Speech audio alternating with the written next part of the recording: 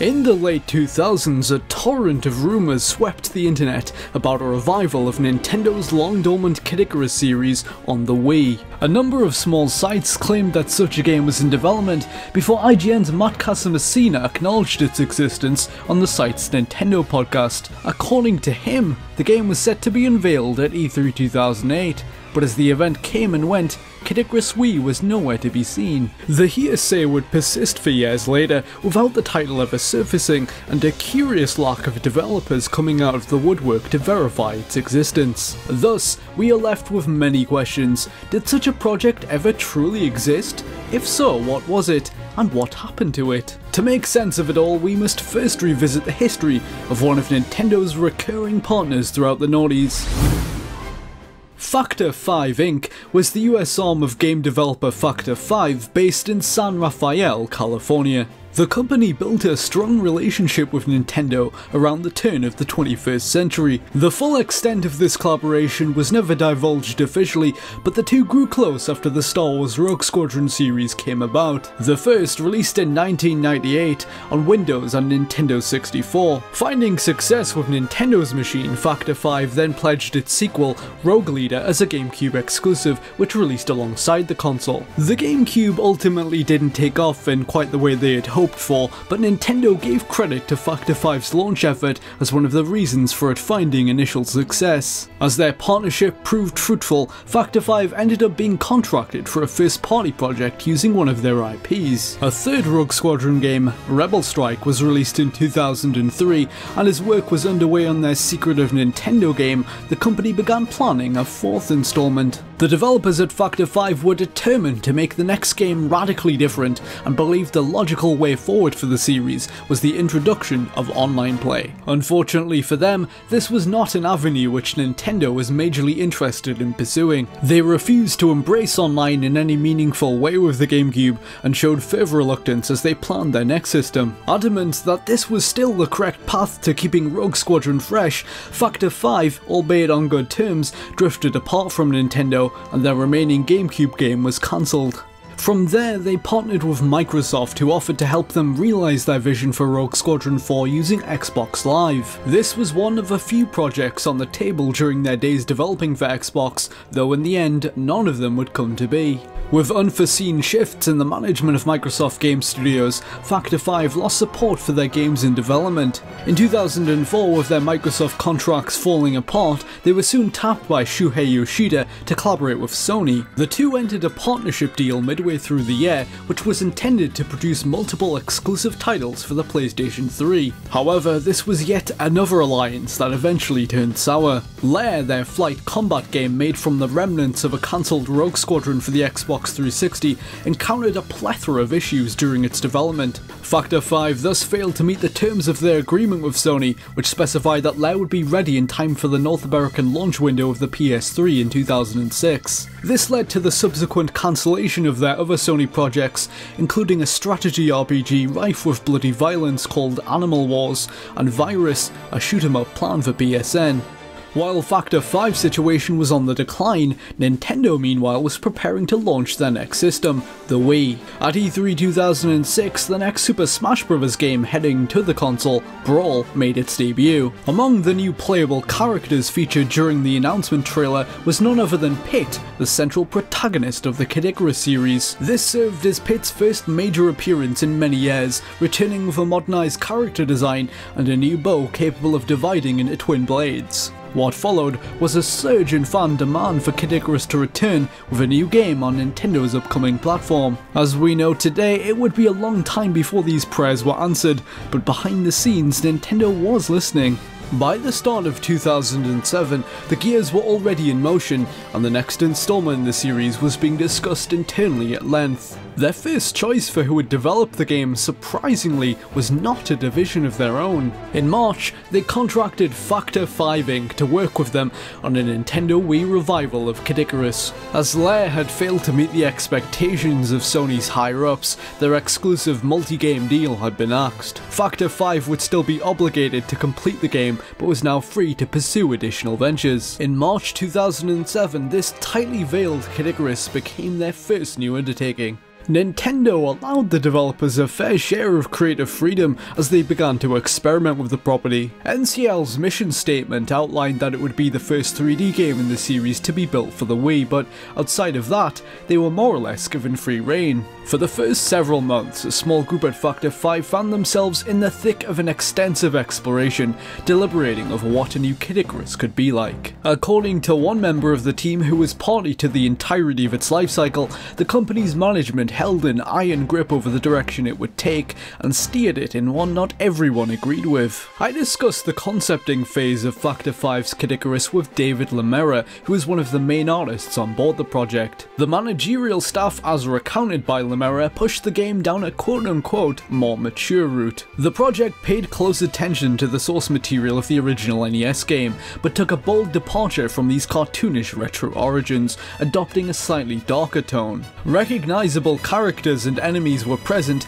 yet reimagined for this new world, an evolution not dissimilar to the one Nintendo themselves once opted for with the Legend of Zelda series. They envisioned an older, more experienced Pit, highly skilled and hardened by combat. His appearance went through a myriad of revisions, ranging from a familiar toga-clad hero to a caped warrior in black. Many options were under consideration as the project's central ideas fluctuated throughout 2007. Some took the gritty angle to extremes, outfitting the angelic hero in battle armor, others imagined him in simple white robes. The end product fell somewhere in the middle. There were many ideas for Pit's weapons being tossed around too. One concept, inspired by his Smash Bros. Iteration, imagined his bow as being concealed in two separate sheaths at his hips that could be combined for ranged attacks or swung in close quarters. Factor 5 developed several rough ideas for a story during their time working on Kid Icarus, but aesthetics and narrative was never the project's focus. They were all devised in service of the core gameplay experience they were hoping to create, which was dramatically different from the 2D side-scroller of old. Their vision for Kid Icarus saw Pit taking to the skies, armed with the ability to fly freely for the first time ever. In their game, he was no longer limited to fluttering, but was an experienced flyer who could shoot down enemies with his bow and arrow in tandem. Introducing this element of flight combat called upon the studio's years of experience from the Rogue Squadron games, an attempt to capitalize on their strengths and put an interesting twist on the franchise in its transition to 3D. Their idea of aging Pit up to a young adult was simply a natural leap in logic for the story to take in order to give context to his new power. In August, work finally began on a prototype for the game as their time on Lair came to an end and more developers became available. By now, it had been assigned the simple working title, Icarus. Although that's not to say it would have omitted young Pit completely. Before development commenced on the prototype, Nintendo had expressed a desire for the game to at least represent in some manner their current version of the character as seen in Smash Bros. They even went as far as having their in-house artists at NCL create a 3D character model for the demo to potentially make use of. I was able to obtain a glimpse of it, which shows the design was almost identical to the one seen in Super Smash Bros. Brawl. Interestingly, they included one of the 3 sacred treasures from Kid Icarus as objects, the Mirror Shield. Please note that this was merely a test animation and the creature in the clip was actually from another project Factor 5 was working on, a planned reboot of Turrican. Sometimes their artists would blend assets from different projects for experiments such as this. Despite Nintendo's suggestion, Factor 5's management decided against including it in their prototype and moved forward with making their own model of Adult Pit from scratch. With that said, their greater plan for the theoretical full game was to have the player begin their journey controlling him as his more traditional younger self. One work-in-progress draft of the plot summary they had illustrates how the story might have utilized this form of the character. In this iteration, the game begins with Kid Pit in Skyworld. It would have taken place not long after the original title, when, in mysterious circumstances, he finds himself banished from Skyworld by his mistress Lady Palutena, accused of crimes against the Heavenly Kingdom. Years pass, and he would have matured into an adept warrior from defending the overworld, his wings now finally strong enough for flight. It is around this point at which a new darkness would start engulfing the Earth, and Pit sets off to put an end to this rising evil, hopefully finding his redemption. In many of the early earlier concepts, Factor 5's artists explored how to best personify his descent from Palatena's graces through his design. One or two of them portrayed him with blackened wings and a demonic arm warped by dark magic. Another placed him in broken shackles. The most common idea was a tattoo on his arm, either a symbolic image or a literal inscription of a supposed crime in an ancient language. This suggestion in particular was being strongly considered, but eventually fell by the wayside. Of course, these were merely rough, underdeveloped ideas for a potential game, as recalled by former workers. Largely, very little of that is indicative of anything featured in the playable demonstration.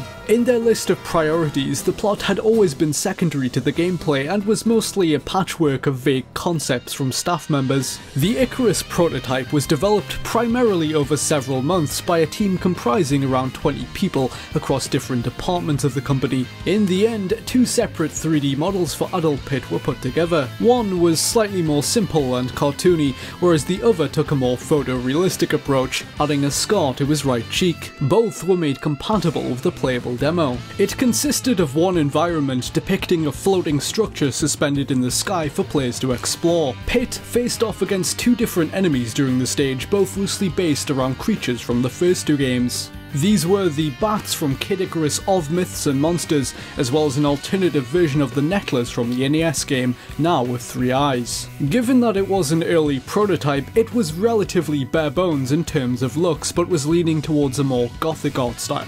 It ran in Factor 5's in-house engine, which was used for all of their original Wii projects. This was an engine based around the technology used for Lair, translated for Nintendo system, that was apparently capable of 60 frames per second while rendering a high number of objects on screen. Julian Egbrecht, the former CEO of Factor 5, once described the framework as being technically the most impressive thing you would have ever seen on the console during an interview with IGN. The game was controlled with the Wii's nunchuck peripheral for movement and the remote's pointer for aiming. Players could freely take off into the air at will, flying without limits, hovering and strafing to avoid attacks. Pit could launch his bow either on the ground or in midair, and was equipped with a wing dash attack, allowing him to swiftly charge at foes while airborne. He would also have to collect orbs scattered throughout the stage. By March 2008, the first prototype was completed, but according to David Lamera and several other sources, this was the point at which the project began to fall apart.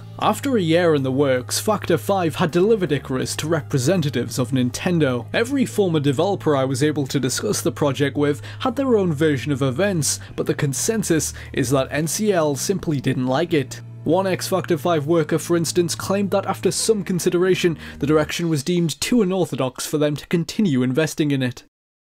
Joe Spataro, a former animator who was involved with the demonstration, had this to say: "With Icarus, I feel like we were missing the point. Nintendo sent us the model of Kid Icarus, very much like the one that appears in Smash Bros, but we didn't use it. We made our own version, and it was more mature, maybe even a little dark. It felt more like Devil May Cry. I knew Nintendo would never go for the adult version of Pit. In fact, I'd wager they took it as an insult that we didn't use their version." I reached out to Julian Egbrecht to see if he would comment on the game. Although he did passingly acknowledge the developer's first-party Nintendo projects, he was not able to comment further. Most who had some form of interaction with the project are reluctant to describe it as simply a pitch, but rather a period of experimental pre-production between the two companies. It stands today as an unconventional first attempt to revive Kid Icarus for the modern day, a bold alternative vision of the franchise that wasn't meant to be. With Icarus no more, NCL eventually put Masahiro Sakurai in charge of the next Kid Icarus. Factor 5, undeterred, pitched for another Nintendo IP, and their good relationship continued. At the same time, they'd embarked upon what would be one of their last major projects, a multi-platform Superman game.